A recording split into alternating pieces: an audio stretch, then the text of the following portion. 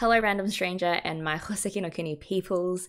Today we're going to be watching, rather tackling the final episode of Land of the Lustrous. It's kind of hard to believe that it's been 1 month since I posted that very first crappily shot and edited reaction to episode 1, because honestly it feels like it's been 1 year emotionally and also intellectually. I never expected an anime to take me down so many different rabbit holes, never expected to be given so much brain food and contemplations around so many different philosophical topics. But the coolest thing I've learned from doing these reactions is just how kind this fandom is. It's been like being able to tap into both a mind hive and also an emotional support group all wrapped into one. Really, I'm so thankful to you guys that you would take the time to, 1, even watch these videos, and 2, to help me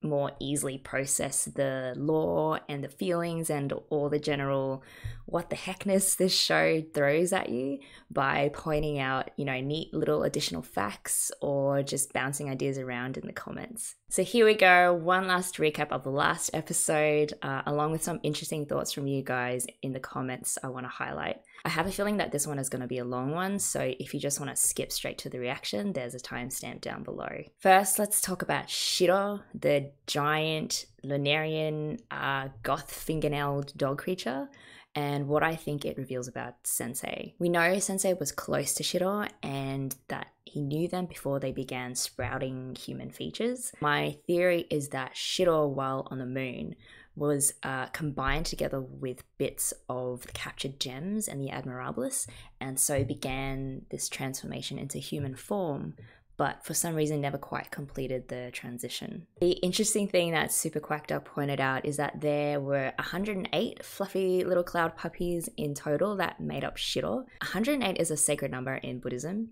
There's about like a dozen or so interpretations of what it means, but one iteration of it is that in Japan, at the end of each new year, Buddhist temples will ring a bell 108 times to sort of usher in the new year, and each ring represents an earthly temptation that a person must overcome in order to achieve nirvana. And that's key because we can now reasonably assume that Shiro found nirvana when they vanished into thin air, because Sensei tells Phos that he didn't return to the moon but rather found peace, which implies then that those on the moon, i.e. the Lunarians that are still hunting them, aren't at peace yet. This then, in my mind, sets up a really fascinating conflict of interest, because it's pretty clear that Sensei wants the Lunarians to find peace. Like, he's sad when he has to destroy them. But what if they can only ever achieve nirvana or peace by rediscovering their humanity by consuming the gems and the admirabilis? So while it seems as though Sensei is protecting the gems, there's also this underlying weirdness that he wants the Lunarians to achieve nirvana as well, and those two goals might not be compatible with each other. So this is just me spouting off crazy ideas again, just based on what the anime has shown me. I know that a lot of these answers will be in the manga, which is why I'm sort of looking forward to checking those out afterwards. If you've watched my reactions from the start, you'll know that I've now done a complete 360, not even a 180, like a 360 on my thoughts around Sensei. So I started out being suspicious of him because he was so adamant which roles the gems should and shouldn't have, and seemingly kept the knowledge of their descendancy from the humans under lock and key. Then it was, oh, he means well, he really loves the gems and he just wants to protect them. But now that we know of this strange connection with the Lunarians and that all of the gems except Phos knew about this but have never really questioned it, I'm now back to being an uncomfortable, whoa, Sensei is being super dodgy. It reminds me of those conformity experiments that they do in psychology. So basically they put 10 people in a room and they ask them really simple, basic questions. For example, what does 2 + 2 equal? 9 of those people are actually plants. So they are clued in on the experiment and purposefully as a group give ridiculous answers like 2 + 2 = 5. And usually what happens is the 10th person in that group, who has no idea what's going on, eventually begins accepting this alternative reality, even though it doesn't line up with the basic facts. It's not quite a one-on-one analogy, but in the context of the show, Phos is that one person who's like looking around at all the other gems and saying, wait a minute, something doesn't add up, but why isn't anyone doing anything about it? What's so cool about Phos being the one yearning for the truth is that their legs are from the Admirabilis shell, and the gold that's infused with them is made up of ancient organisms that connect them to the humans. That's why they cry tears of gold, and when they're questioning the truth and stressing over how their world maybe isn't what it appears to be, the gold bursts out of Phos because that's just the most human of things, right? Our natural curiosity and our ability to question widely accepted conventions and truths. And I think Phos is taking on that very humanesque quality of not being afraid to upset the apple cart. So this is definitely a turning point in the story, like Nago Ouroboros said. So they wrote, here the show and continuing on in the manga begins introducing a new theme that twines around its continuing questions of change and its consequences. Suspicion and its consequences. Yes, major ramping up of the suspicion. Like change, suspicion or skepticism is not itself good or bad, but can lead to both healthy and unhealthy places. Yeah, totally. Like, we don't know where this quest for truth will take Phos, whether it's going to a better or worse place. It's possible that it could be both. But Phos is now waiting for the Lunarians to show up so they can just ask them, hey, what's the deal? And it struck me that waiting for the Lunarians is something that Cinnabar has been doing since episode 1. And Amelia Leece wrote something that made me think more about this really important difference between Phos and Cinnabar. So they mentioned the importance of having a purpose for the gems. So for example, with Rutiel, it's possibly that they look at fixing Padpa as their one driving purpose, rather than an old friend who they love, which is sort of what I thought based on what I saw in the last episode. With Bort, clearly it's their fighting, and with Alex, it's their Lunarian research. And then Amelia writes in relation to purpose, that's where Phos and Cinnabar are different. Both were deemed useless and are unable to find such a purpose. What separates them is Phos's persistence. And yep, absolutely. They're both waiting for the Lunarians to show up, but the difference is that Cinnabar is doing it because they've lost all hope of ever being a useful gem with a fulfilling purpose, whereas Phos is waiting to ask the Lunarians about the truth, with a capital T. The last thing I want to flag is Padpa, the whole written gem. What is the story there? Do they just naturally shed bits of themselves due to the defect in their body not allowing them to permanently take on the inclusions? The fact that several of you have mentioned Padpa as a fan favorite has already sent like this huge red flag in my mind. I'm going to do my best not to get attached to them this episode because I know that it's not going to end well, and if it does, then I can be pleasantly surprised. I have come a long way from being all like, Phos is going to help Cinnabar find their one true purpose and they'll both live happily ever after kind of mindset. See, this is what this show does to you, and the main way that I deal with the pain of reality is to be able to rant about it too and with you guys. All right, I'm good to go. If you guys are as well, let's do this in 3, 2, 1, go.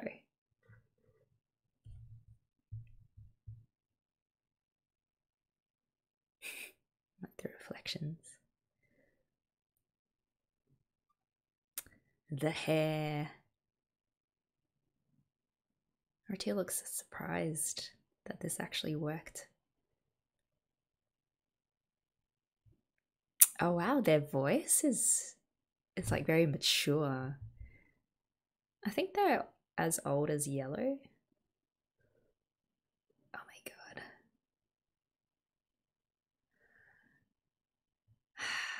See, I can't help but feel like Rito really deeply cares for Padpa.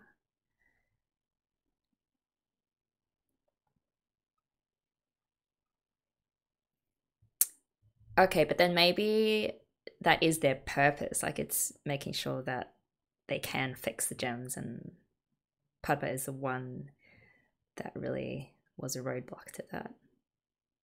A little pebble.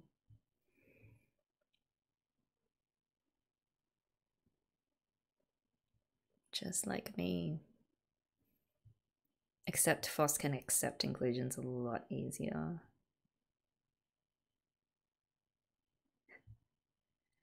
That's the head pat that they always wanted from Sensei, but still.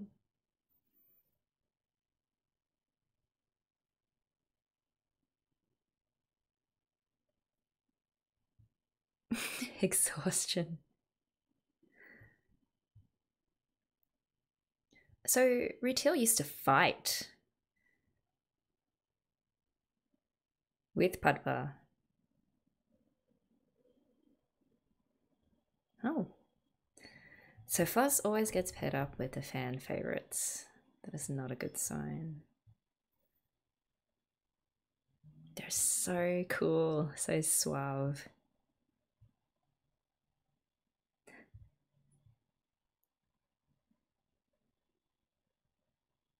Being honest. I feel like Padpa is the kind to be like, go for it, girl.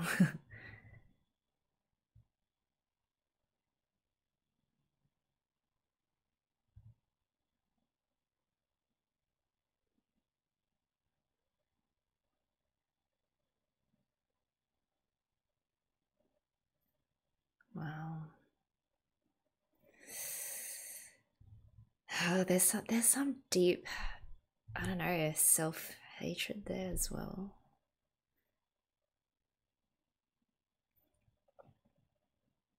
Yeah, you can't really go back. That lighting. It turned real dark real quick.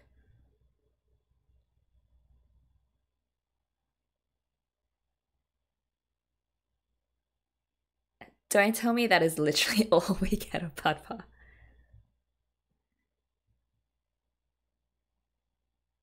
Oh my god.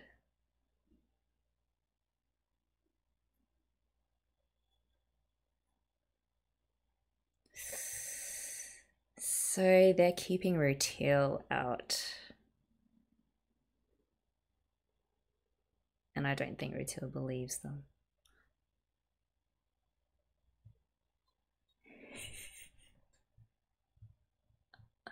But just intimidating each of the gems one by one. There's that metamorphosis symbol again. They're on the edge of something.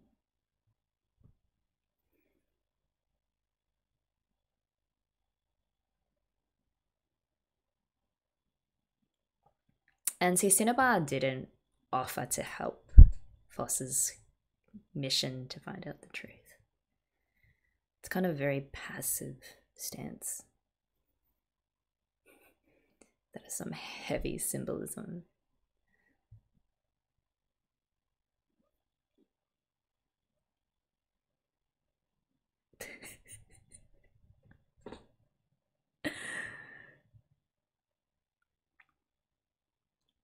It's very different from how Bort treated Phos, though. Oh, God.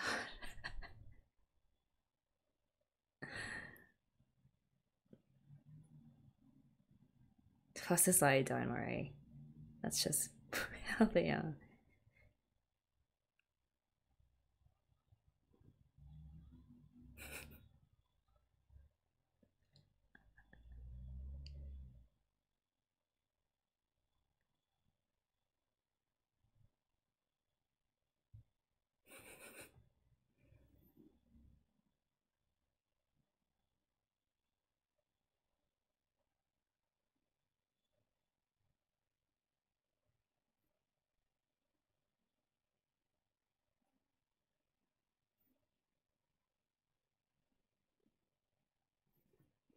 It was a meteoric rise.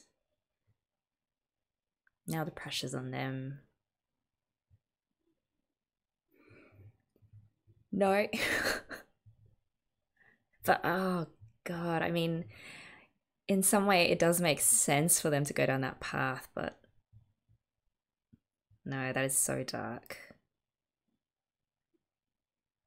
I hope this doesn't set a precedent. Like, Phos has gone through hell.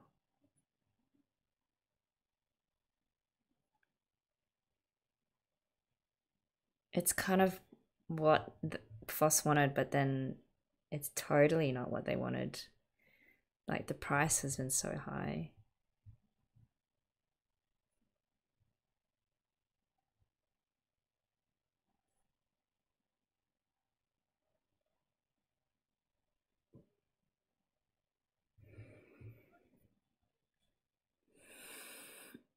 Isn't that kind of bought talking about themselves though in relation to Daya?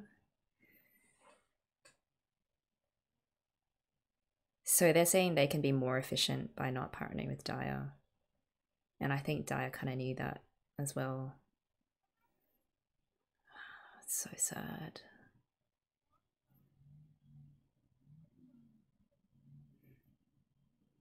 They're the oldest.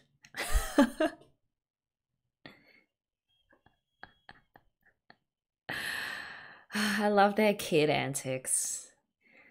This happy music and just this whole, joking around is so dissonant with the whole darkness of the show. Now everyone has to deal with the bots stealing their partners.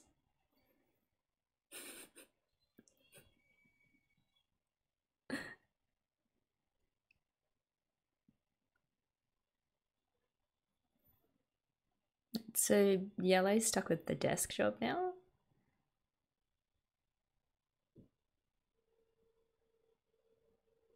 Putting on another happy face.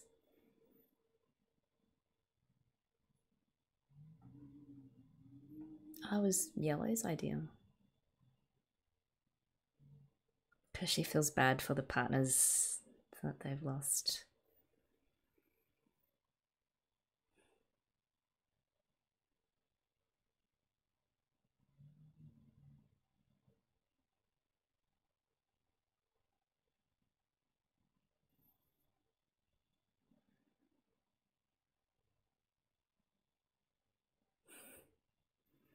So Padpa seems to be kind of like the sage one, the wise one that everyone kind of turns to for advice.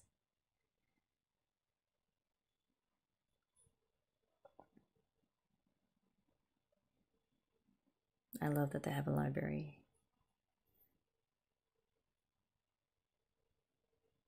Alex is like, yes. Oh no. Yeah.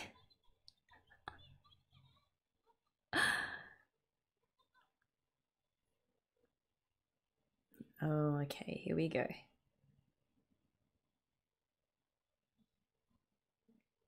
Is Bot like remaking the shape of sort of the ice flow?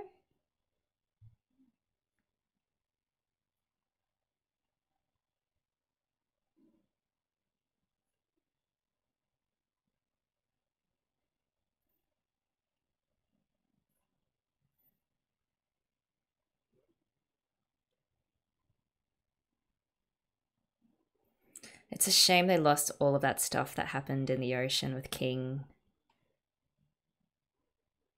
Oh wow. Was this like preschool?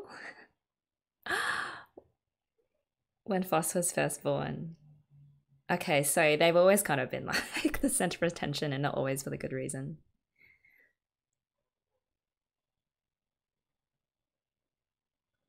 Oh, it's baby Phos. They have a kind heart.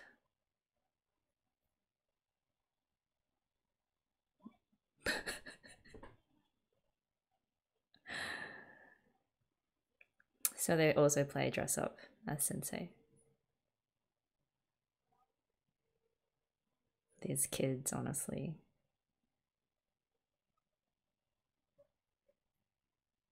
Who's sleeping on top of it? Is that Yellow?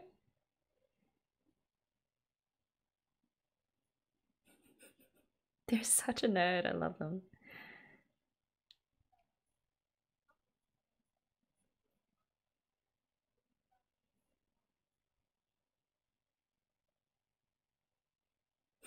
Yep, it's Yellow sleeping on the papers.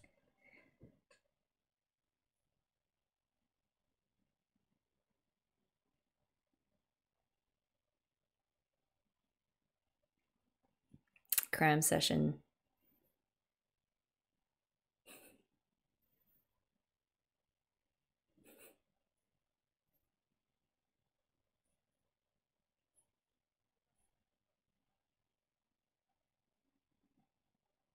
Phos does though.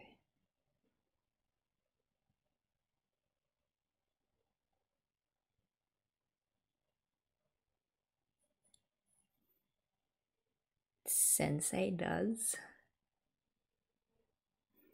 Their Hulk out condition.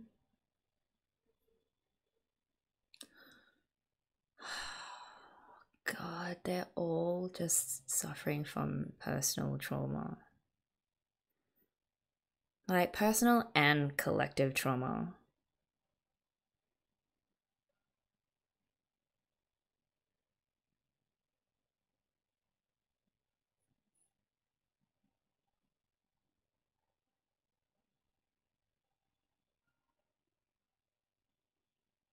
Finally. Or are they gonna go with the Lunarians? Oh god.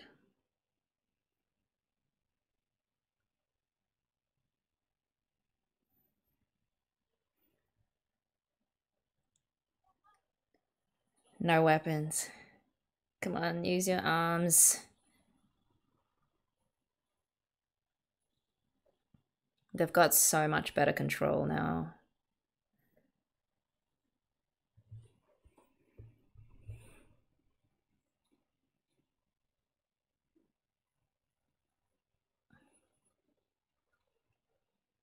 Kind of like what happened the first time with Antark.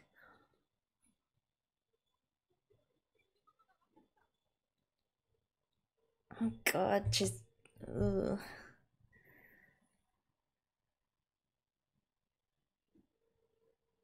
Are they gonna commit murder?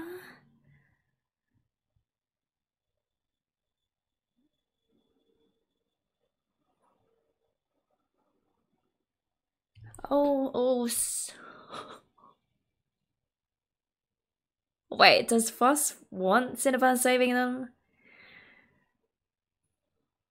Oh, God.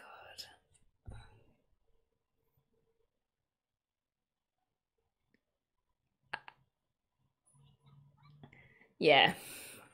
No. Yeah, they didn't get the answers that they wanted.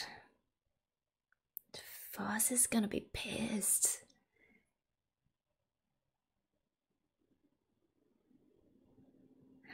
I don't know, the whole choking thing, that wasn't really in character for Phos. Or at least, yeah, the old Phos. This is the new Phos, so...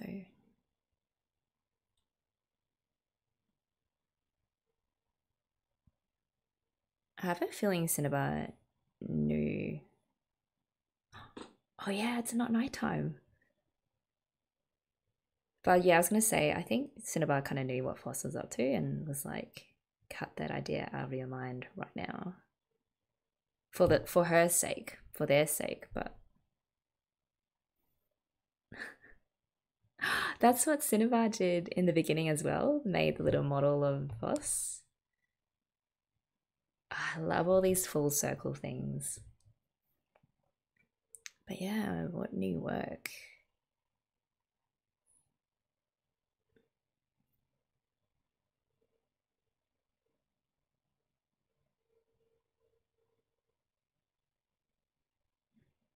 Have they been studying the Lunarians as well? Just secretly? I want to know what's happening so badly.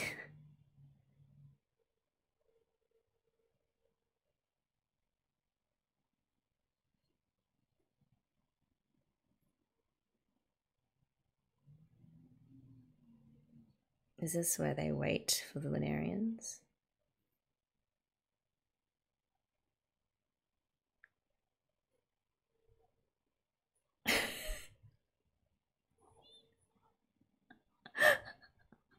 With the net and the lasso.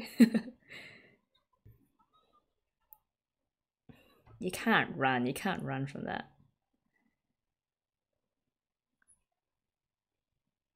Whoa. Help me find the truth.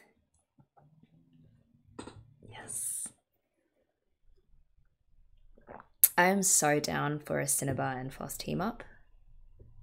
Just to uncover the whole whatever it is that's happening with Sensei and the Lunarians, but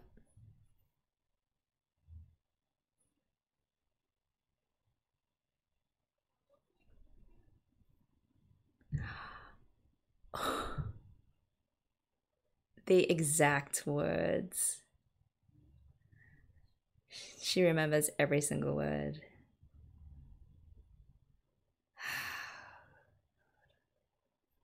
I mean, it could be fun, you know, tearing down the edifice of the society that you've always known your whole life. Okay, at least Phos is being honest. Maybe that might work.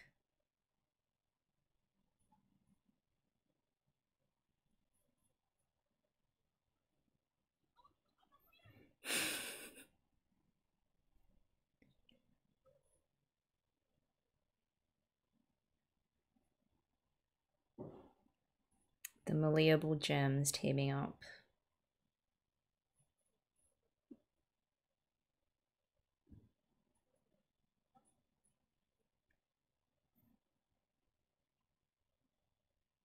It's as malleable as, you know, their arms, this reality. Oh.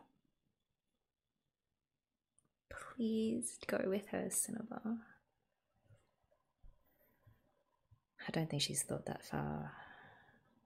Yeah.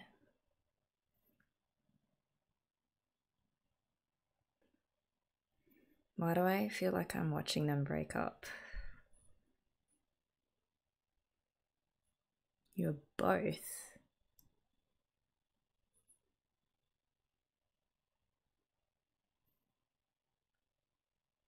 I mean, she did find a new purpose in a way. I love that Phos is walking downwards from Cinnabar. They're kind of like descending into, you know, the dark. And Cinnabar's close to the moonlight. Phos is so determined though. The more you know, the more you know how much you don't know, I guess. What is that?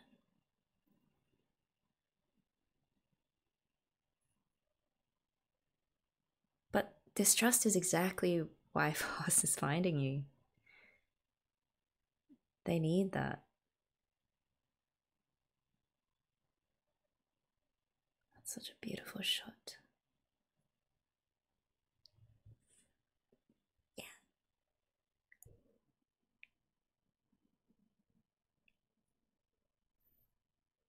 Yellow hasn't moved. He's sleeping on those. Oh, there are those replicas of the little cloud dogs.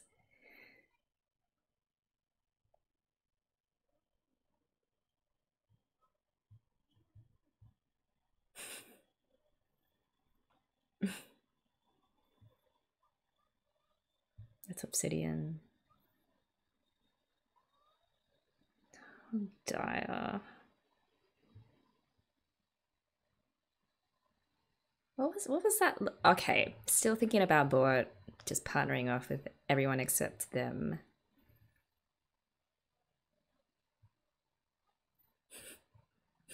I think sweat.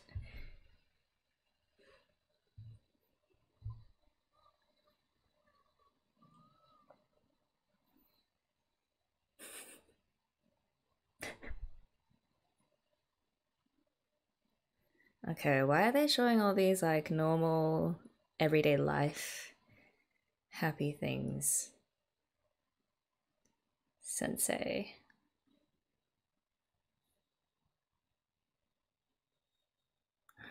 Does he know something about Phos?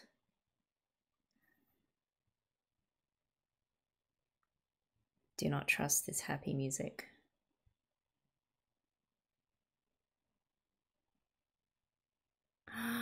This is the very first scene.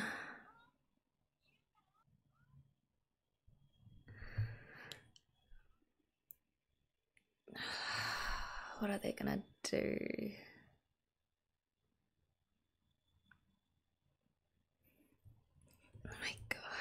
callback. Oh god, I miss that Phos so much.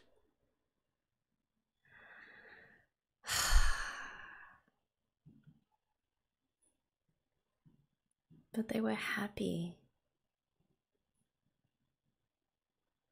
Aren't we all in some way? I feel like Sensei knows something. Oh god, she's gotta deceive him now.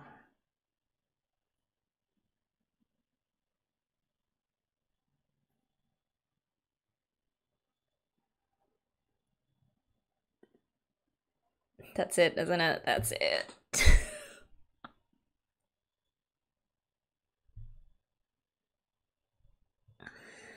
Manga.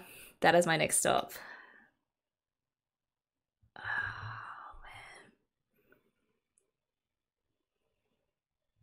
man. I can't... There's gotta be a season 2 to this.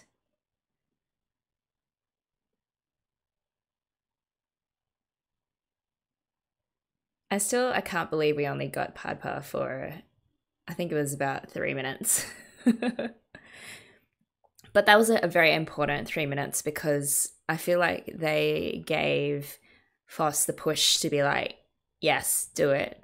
You know, there's this weird, unseemly thing going on behind the scenes and you need to be the one to uncover it. Oh, man.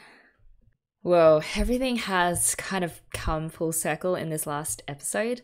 I loved the very last scene is a callback to the very first one, although it did hurt seeing Kid Phos staring at themselves in the water's reflection, and then right behind we see Sad Phos there. That was just like the ultimate statement that we have irretrievably lost Phos's innocence, and now they're going to embark on a mission that could potentially put everything they know and love and have at risk. That was also some cliffhanger to end on, with Sensei calling for Phos. Whatever goodwill I had for him is pretty much spent right now. Even if he has a justifiable reason for not sharing the truth, the gems, at this point it's caused so much confusion over their identities and purpose that it doesn't really matter. Like, it's not just Phos, it's like Yellow questioning what it is they've been fighting for all this time. Obviously Cinnabar is just clinging on to dear life without a clear purpose. It's all of them suffering from this continued, seemingly meaningless hunt for their lives, and then having to live with survivor's guilt and with the loss of really close partners. All of that without a clear answer as to when and how they can end it. As I said before, the precious few moments we got with Padpa were so critical.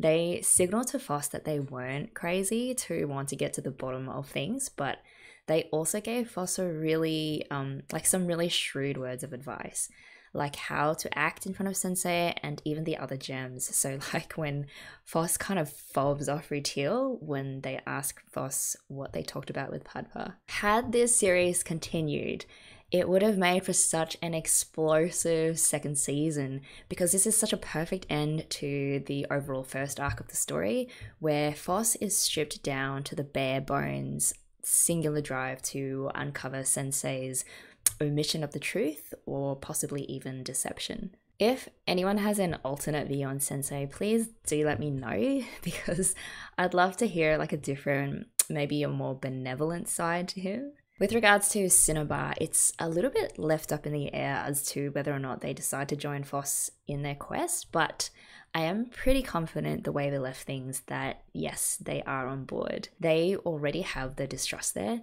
and they know that something is wrong.